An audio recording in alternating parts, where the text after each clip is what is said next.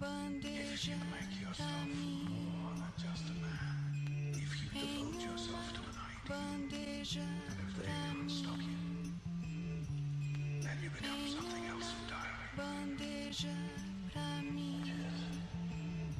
Legend. Hello there, ladies and gentlemen. My name is Mildra, and I will be your gaming monk for the evening. I've styled myself as someone who would rather seek out into the unknown than get comfortable. As a result, I'm continuously looking out for works that I haven't found yet. Typically, I don't really have a clue of what I'm looking for, I just go in blind. Think of it like going into a bookstore just looking for something to catch your eye, even if you don't know what it is. It was in the pursuit of this that I discovered fantasy writer Tom Van Hooser's RPG works, Laughing Moon Chronicles and its successor, Wheelhouse. For the purposes of brevity, I will call this the Laughing Moon duology. Much like my previous retrospective, I'll be covering both games in this little micro-series. We'll start with Laughing Moon Chronicles, the game about controlling one's fate. Does it strike out on its own, or is it the shadow of its inspirations? Let's find out.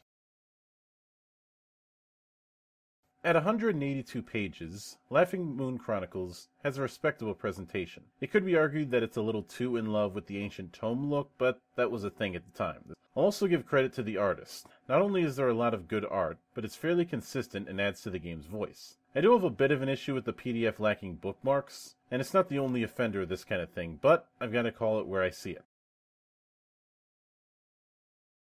While it's tempting to delve into magic, I find that an easy measure of a fantasy game is how it handles non-mages. To that end, we'll be building a classic sword for hire in Joran Riwa. The first step is general info. We've already established the concept at the outset, so the only part to note here is choosing a race and occupation. The most fitting pick for him is half-elf, so we'll go with that. This grants Joran the half-elf's base attributes, each capped at 20. This is in addition to the starting spread of skills. His occupation of choice is mercenary, which has a suggested list of skills, and we'll be delving into that next. Second is skill sets, where we have a certain amount of points for attributes and skills. For personal attributes, we have 10 points. Distributing them results in the following spread: Brawn 10, Constitution 10, Intelligence 5, Fortitude 8, Agility 8, Dexterity 6, and Perception 7. For general adventuring skills, we have 25 points to spend. Now, taking into account the racial bases, Joran's skill set here is Physical Endurance 35, Tracking 50, Field Bandaging 40, and Intimidate 25. For arcane skills, we have 20 points to spend, which will go on Fey Lore at 25 and Potion Making at 5.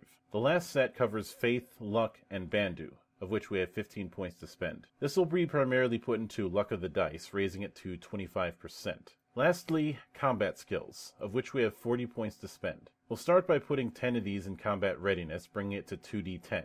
The remaining skills are Parry 4, Sword 4, Staff 2, and Mighty Blow 4. The last piece of the equation is armor and weapons, in which we gain one weapon for each skill category and armor, with an additional piece if so desired. Given his skills and his basic setup, he starts with a bastard sword, a bladed staff, and armor-wise goes with banded mail and a helm, making his total defense 18. In a weird way, character creation here reminds me of the skill system in Anima. And if I have a major issue with it, it's the lack of a summary page here. And the fact that the point skill conversion is so varied makes things a little more crunchy than it needs to be. Most of this could be streamlined a little with a chart of these skills and what they do. Also, I question the point of the occupations section, given it's merely a set of suggested skills. This character creation isn't bad per se, but it's very, very roundabout.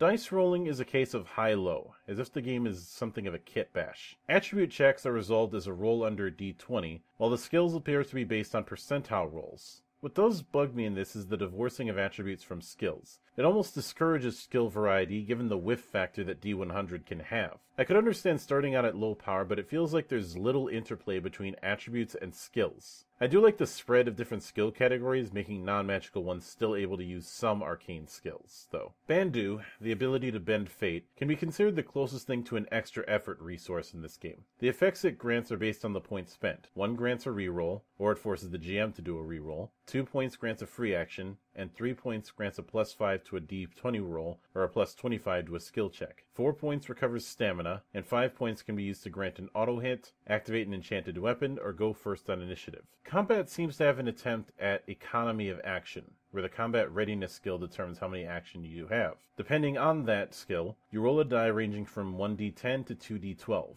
Every multiple of 5 gets you 1 action to use. Combat-wise, attacks are the standard d20 versus defense. Every 5 damage results in a wound to a certain body part, and a loss of 1d6 stamina. I see the attempt here, but 11 hit locations and a stamina track is frankly excessive. But that ties into something I'll get into at the conclusion.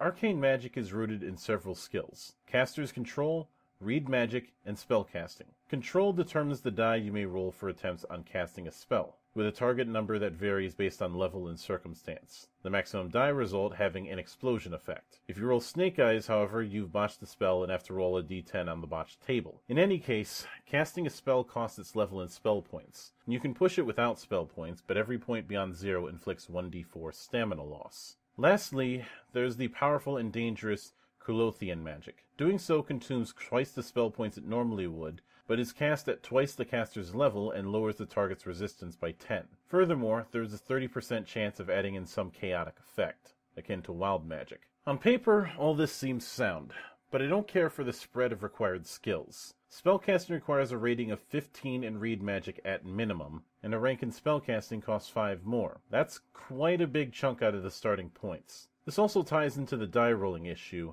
and once again, the devil is in the details. Despite it not being the case, if you had told me this game was made in 1996, I wouldn't have batted an eye. I've talked about how since 2000 there's been a trend of unification, the idea of a core mechanic that is the root where everything springs from. Laughing Moon doesn't really have this. High d20 on combat, low d20 on attributes, percentile rolls on skills, rolling high on skill effects. This is effectively taking 5 steps from a 3-step job. More so, the inconsistency of the skills demands a chart that there isn't, since skills are by no means one-to-one. I suspect that a lot of this could be made easier with the degree of proper archetypes, or a more forgiving route of skill allocation. In any case, this feels more like a collection of ideas than a unified game. To that end, I can only give the game a rating of caution. There are some good ideas here, but it would need some unification to be more than anything else. Inevitably, this game's approach would hit a brick wall idea-wise. The solution to overcoming this wall was blowing the world up and starting fresh with a bit of a post-apocalyptic bent. But we'll get into that one next time.